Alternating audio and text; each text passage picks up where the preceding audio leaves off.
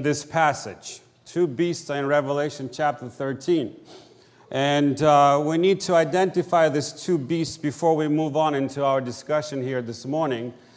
As I said, it will take a long time to go through each identifying characteristics in Revelation 13 and in other passages in the Bible to identify these two beasts. So I'm going to just show you a little bit of the background starting in Revelation 12 so we can understand what's going on. If you go to the last verse of Revelation chapter 12 and verse 17, and it says there, "And the dragon was enraged with the woman, and he went to make war with the rest of her offspring who keep the commandments of God and have the testimony of Jesus Christ." So this verse sets the stage for chapter 13, because then John says right in verse 1 of chapter 13, "Then I stood on the sand of the sea, and I saw a beast rising up out of the waters." And then in verse 11, he sees a second beast that comes out of the earth. So what is happening here?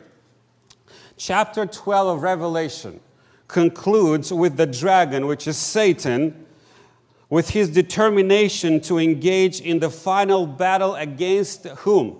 Against the remnant. All right, that's what verse 17 says. "And the dragon was enraged and went to make war with the remnant of the woman's offspring." So he's determined to battle with the remnant, but in order to fight and possibly win the battle, he finds support in his two allies. He realized that he needs some help, he needs some allies. And who does he get as his two allies? That's Revelation 13. He gets the beast from the sea and the beast from the earth. There are three of them. Does this remind you about something? The Trinity. This is the false Trinity right here. The dragon, which is Satan, the sea beast, and the earth beast. This is the false Trinity. And they are prepared to battle in the last days, in the final days of this earth's history, to battle against the remnant, and they're thinking to win the battle. So, in the first part of Revelation 13, we see the beast that comes out of the water. After carefully analyzing everything, every characteristics of this beast from Revelation 13 and comparing with other places in the Bible, like Daniel chapter 7, Daniel chapter 8, and putting all of these things together, the prophetic interpretation is that this beast represents whom? Most of you know. It's an organization that is called in history the medieval church or the Roman Catholic Church, the papacy, all right? I don't have time to go through every characteristics, but if you've never seen that in the Bible before and you're wondering, what am I talking about, please come and see me after the service. We'll have a Bible study with you. Maybe not today, but we'll set up a Bible study, all right? But for those who already know, you've studied in the Bible, all the characteristics show that this is the medieval church, the papacy, the Roman Catholic Church. So that's the first beast described in verses 1 to 10 in Revelation chapter 13. Now, in the second part of Revelation 13, we have another beast that comes out of the earth.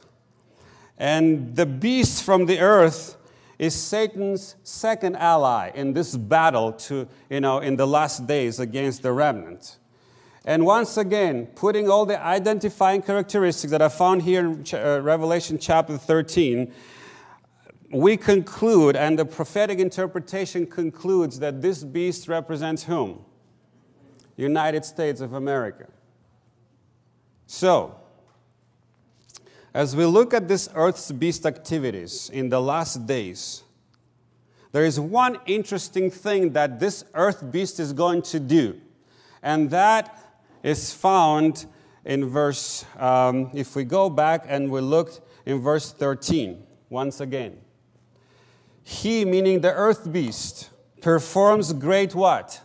Signs, so that he even makes fire come down from heaven. I entitled my sermon today, Fire from Heaven. And we want to see what is this sign of fire coming down from heaven. What is the purpose of this sign? Verse 14 really explains what is the purpose for this sign. If you read verse 14, and he, meaning the earth beast, does what? Does what? Deceives those who dwell on earth by those signs. So what is the purpose of the sign of bringing fire from heaven? What is the purpose? It's to deceive the people. It's for the purpose of deception. As I was putting this sermon together, when you study Revelation, I'm going to give you one secret of how to understand Revelation much better.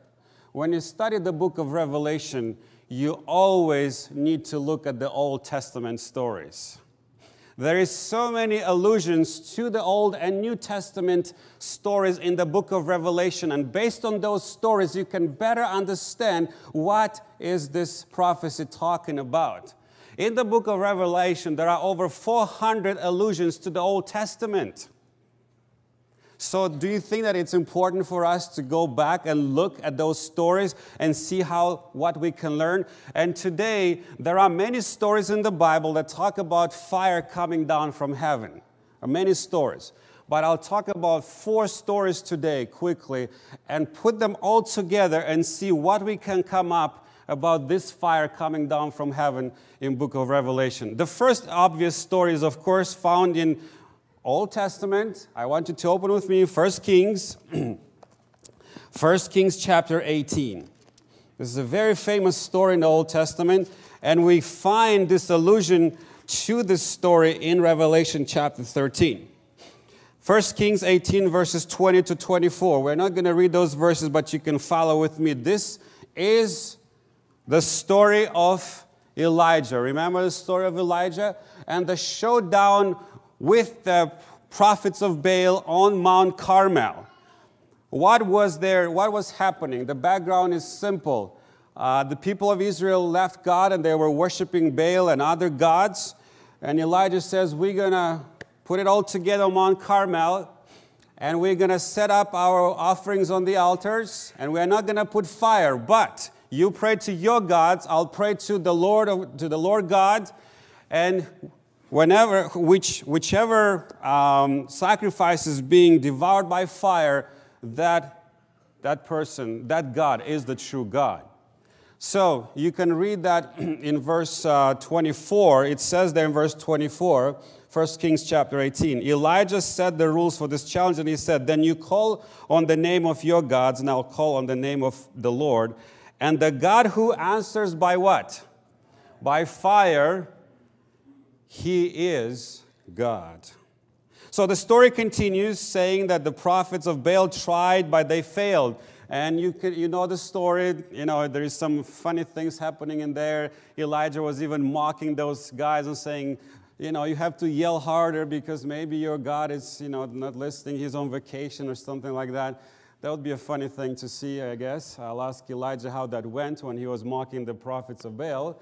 But they failed. They would start cutting themselves and asking their gods to send fire from heaven, but it didn't happen. And then, after that, Elijah prays. And I want you to praise to God. And verse 38 and 39, and follow with me in your Bibles. It says, then the fire of the Lord fell and consumed the burnt sacrifice, and the wood, and the stones, and the dust, and it licked up the water that was in the trench. Now when all the people saw it, they fell on their faces, and they said what? The Lord, He is God. The Lord, He is God. Now, it's interesting that before the showdown happened, Elijah addresses the burning question to the nation of Israel in verse 21. And I want you to go back to verse 21. 1 Kings 18:21. He starts this way. He says, how long will you what? Falter. There's different translations, but how long will you falter between two opinions? If the Lord is God, follow Him, but if Baal, follow him. Is this question relevant to us today? Absolutely. God is addressing to us the same question. How long will you falter between 2, 3, 4, 5 different opinions today? How long are you going to do that? In this story of Elijah, we see that God demonstrates through the prophet, when he calls down fire from heaven, that he is the true God. That was the purpose of this showdown, to show who was the true God, and that the Israelites should follow this true God. Now, we might say today that, listen, we don't get those signs today. Do we see fire coming down from heaven? Have you built an altar in your backyard and put a sacrifice and you had fire coming down from heaven? Anybody? Lately, no? Okay. If you did, I would really like to come and see that. But a lot of us can say, you know what? It was easier in the Old Testament because they saw the visible manifestation of the power of God. They saw fire. Of course, I will fall down on my face and say, you are God. Was it easier? We can say we need a sign today. We need God to show a demonstration today in our lives.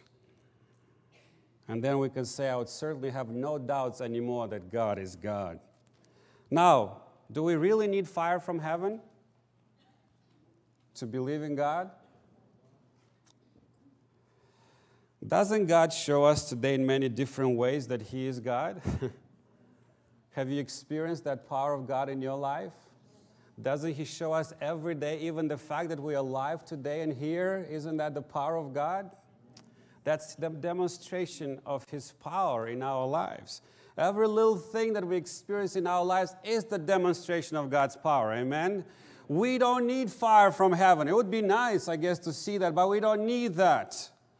You can probably think of many things in your lives that you might look back and see it as a demonstration of who God really is.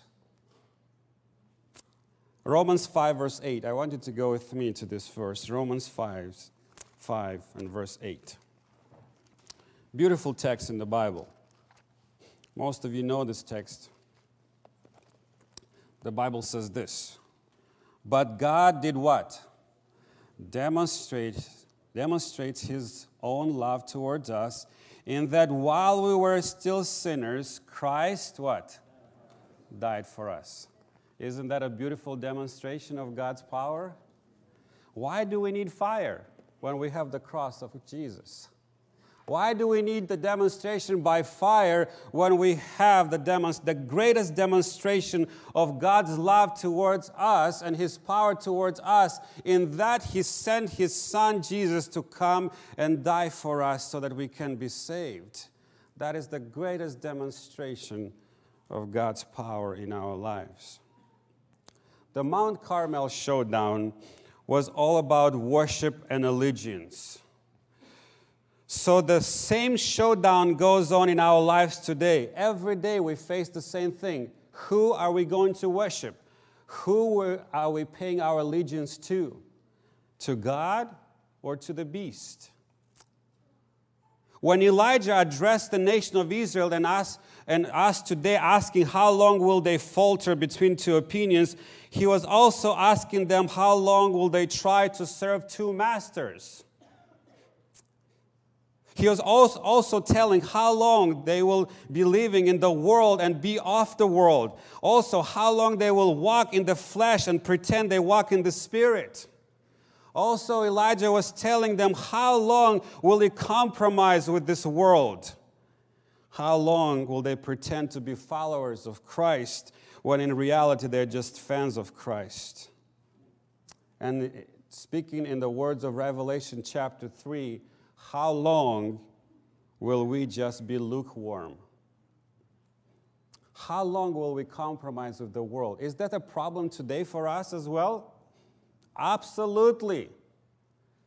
There are so many Christians that are just half committed to Jesus Christ today. Unlike the other gods, Baal and other gods at that time, God of heaven wants our complete allegiance and complete commitment to Him. Baal didn't care if the Israelites spent 6 days worshiping God and just 1 day worshiping him. Baal doesn't care about that. The other gods don't care about that. But God of heaven wants how much of your time? All of your time, all of your commitment. He doesn't want you to divide your allegiance between him and other gods. Do we have our gods today? Do we have our Baals today? Absolutely. Everything that takes priority or place of God today in our lives is our idols, is our gods. And we divide our allegiance between God of heaven and other gods in our lives today.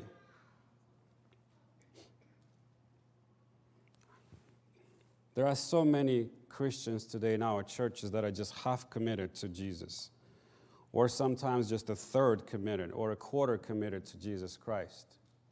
God wants your complete commitment. In Revelation 13, now looking at this background of Elijah and the story of Elijah, of the fire coming down from heaven, going back to Revelation 13, the beast functions as a counterfeit Elijah. The beast from the earth is a counterfeit Elijah, is a false Elijah who, by bringing fire down from heaven, misleads people into worshiping this beast. The issue in the last days of this earth's history will be about worship and commitment, your allegiance. Who are you going to worship? Who are you going to pay your allegiance to in the last days? Are you going to pay allegiance to God or to the beast? As the sign of fire from heaven persuaded the people of Israel that God is the true God and persuaded them to make a decision to serve and worship the true God, so in the last days the beast will try to persuade the people through this sign of bringing fire from heaven to persuade them to worship the sea beast and pay allegiance to the sea beast. It's all about decision and commitment. Now, let me say it differently a little bit. If we are undecided today who we are serving and worshiping, do you think that we will be able to decide when the time of persecution comes? Some of you might say, well, we're not there yet. We're not there yet. I still have the time.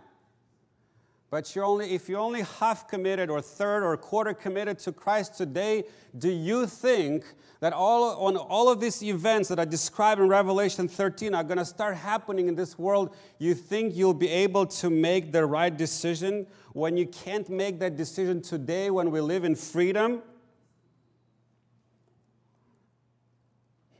You see, Satan will not care in the last days if you're still a half Christian or not. He will not care even if you're 90% still Christian or not. If he can get 10% of you, he got you completely. Our God wants full and complete commitment to him. And without that, we will be deceived in the last days.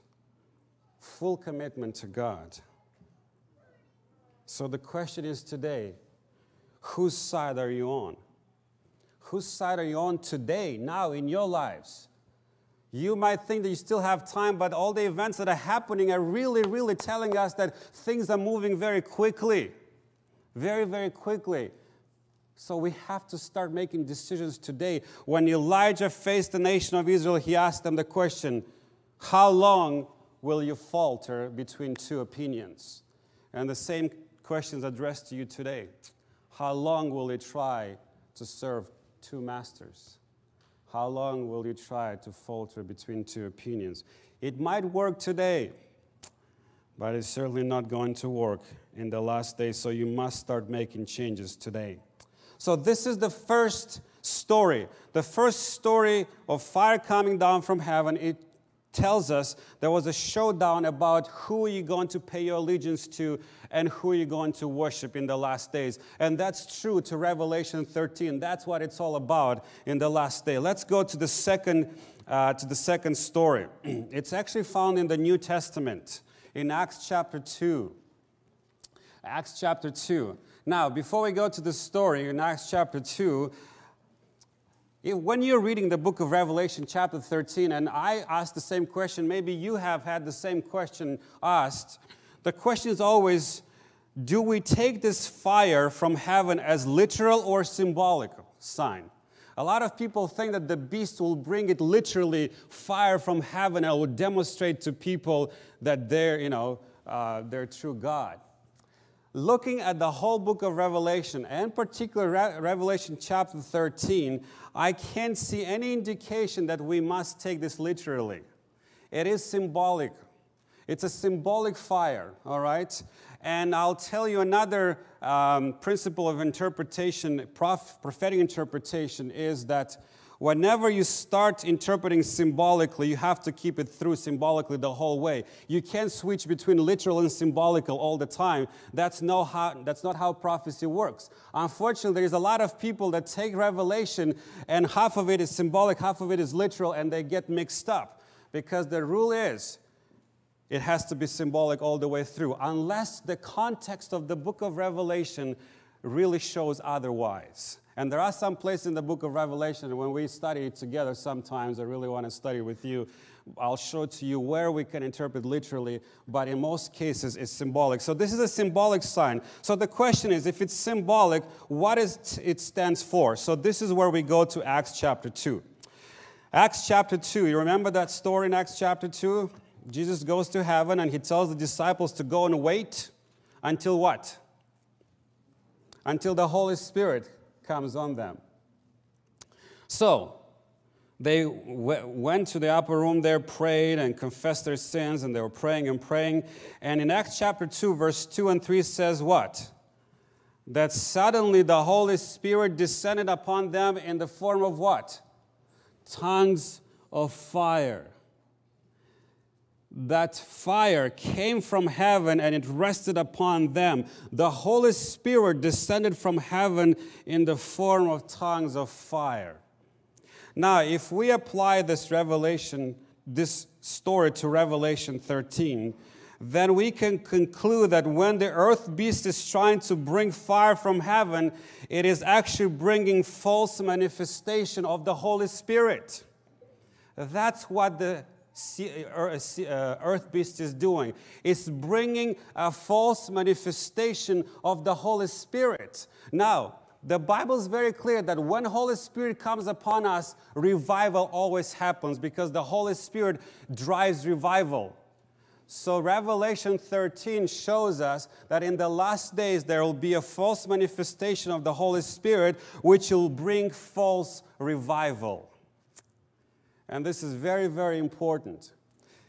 Now, even the text shows us some hints about the Holy Spirit being present here. Remember about the false trinity that I showed to you in the beginning? Dragon, the sea beast, and the earth beast? There are a few hints here, references, Revelation 13, that shows us that the sea beast actually is an imitation of the Holy Spirit. So, let's go Revelation 13, verse 12. There's two that I'm going to give you. Revelation 13, verse 12. It tells us about this, it describes this beast as exercising what? The authority of the what? The first beast before him. So this satanic ally, the earth beast, exercises authority in front of the first beast, which was the sea beast. Remember that? This is an imitation of the Holy Spirit because the Holy Spirit exercises the authority of Jesus Christ. So the second beast, the first beast, which is the sea beast, would be an imitation of Jesus Christ. And I don't have time right now, but I have a chart that you take from Revelation 13 that shows how the sea beast is an imitation of Jesus and how the earth beast is an imitation of the Holy Spirit. It's beautiful how it's related there, and they combine together to be the false trinity. But there is another one. If you go in verse 12, it says that this earth beast causes the earth and those who dwell on earth to do what? To worship the first beast. this is a definite counterfeit of the Holy Spirit. If you remember in John 15 and John 16, when Jesus was going to heaven, he said, I'll send you what? Another helper, right? I'll send you the Holy Spirit. And what was the main mission of the Holy Spirit? If you go to John 15, verse 26, Jesus says that when the Spirit comes, He will testify of me. He will give worship and testimony to me. And then in chapter 16, verse 14 of John, Jesus says that the Spirit will glorify me. Do you see that? This earth beast is making everyone to worship and glorify the sea beast, exactly what the Holy Spirit is doing and encouraging everyone to glorify and worship Jesus Christ. It's a clear allusion and imitation of the Holy Spirit here in Revelation 13 to show us that this sign of fire that comes down from heaven is related to the false manifestation of the Holy Spirit in the last days. And with this false manifestation of the Holy Spirit comes false revival. Now, we don't need to wait for the last days to see that. There are many false manifestations of the Holy Spirit today. Many false manifestations of the Holy Spirit. You can just turn on the TV and see all of those things on TV. Many people are deceived today in regards to the work of the Holy Spirit. But the Bible tells us that in the last days, this will become on global scale, will be a global deception in regards to the work of the Holy Spirit. And it will be a global deception that will bring a false revival to the people. In a sense, I call it a counterfeit day of Pentecost. A counterfeit day of Pentecost.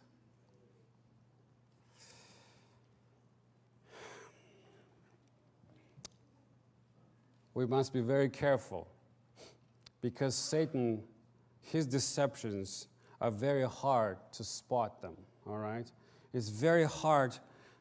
That's why the Bible tells us that we need this gift of the Spirit that is called spiritual discernment, to discern the spirits.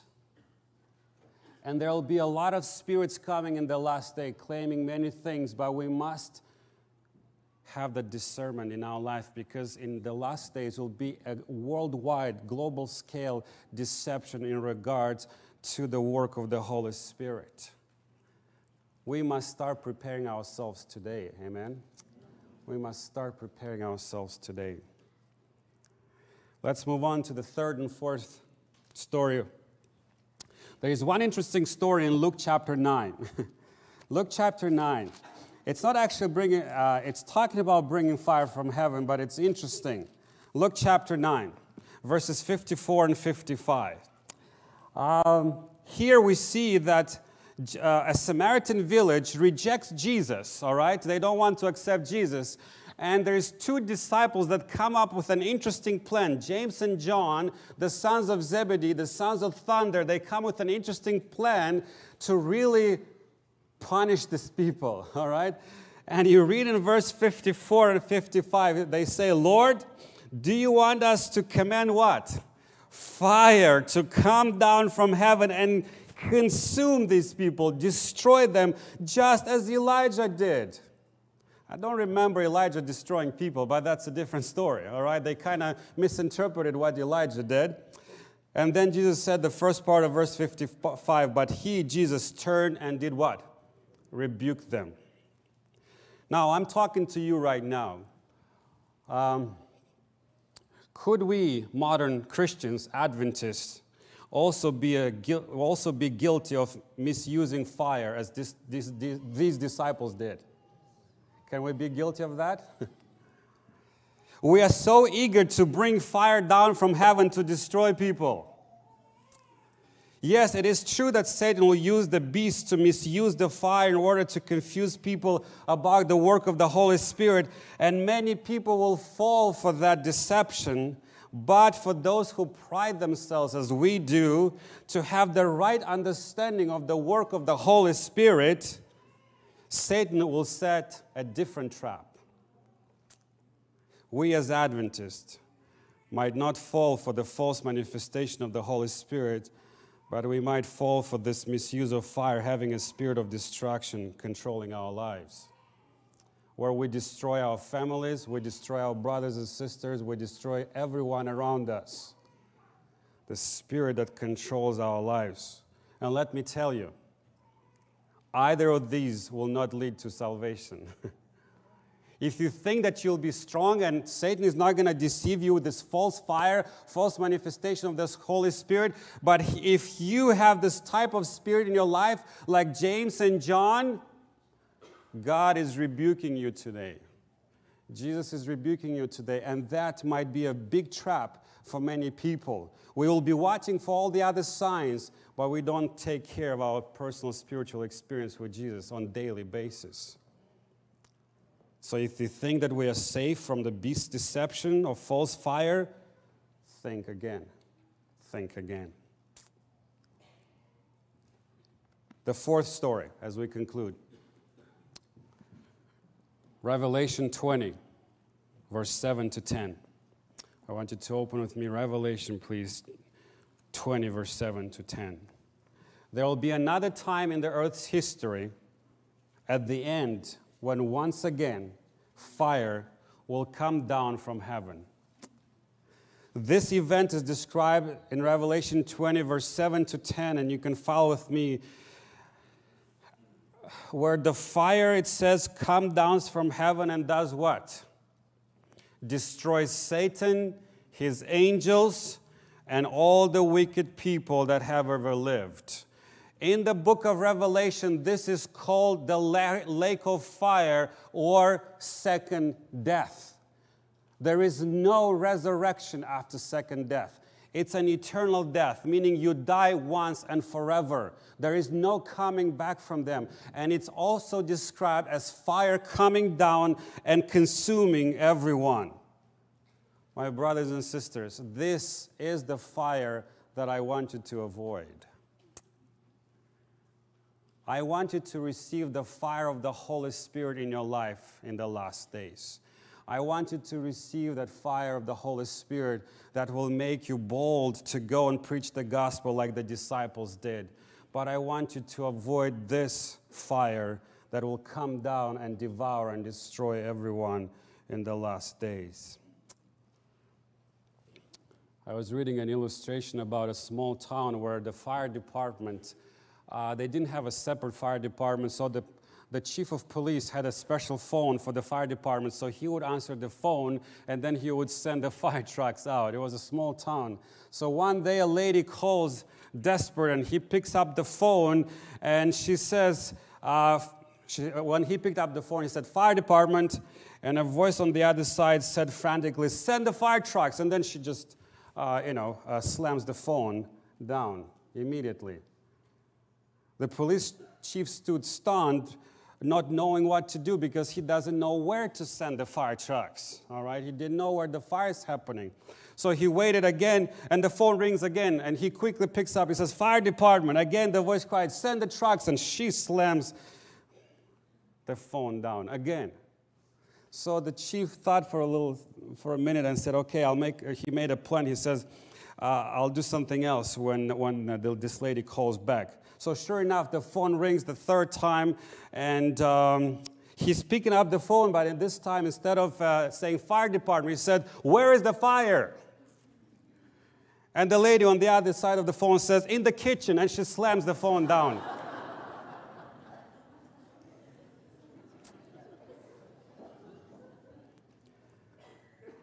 I have the same question for you today. Where is the fire in our churches? Where is the fire in your lives? As in the days of Elijah, the fire came and consumed the offering. So today we, as the Bible says, we are the spiritual sacrifice. We are spiritual offering. As it consumed the fire in the days of Elijah, so today the fire of the Holy Spirit, when the Holy Spirit comes on us, it will consume our lives. And that's what we want, amen?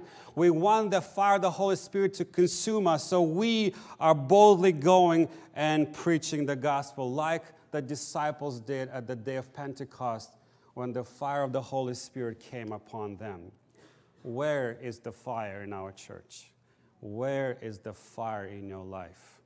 May God bless you as we all together eagerly waiting for that fire to be coming down on us and encourage us, inspire us to be witnesses for Christ. May God bless you. Amen.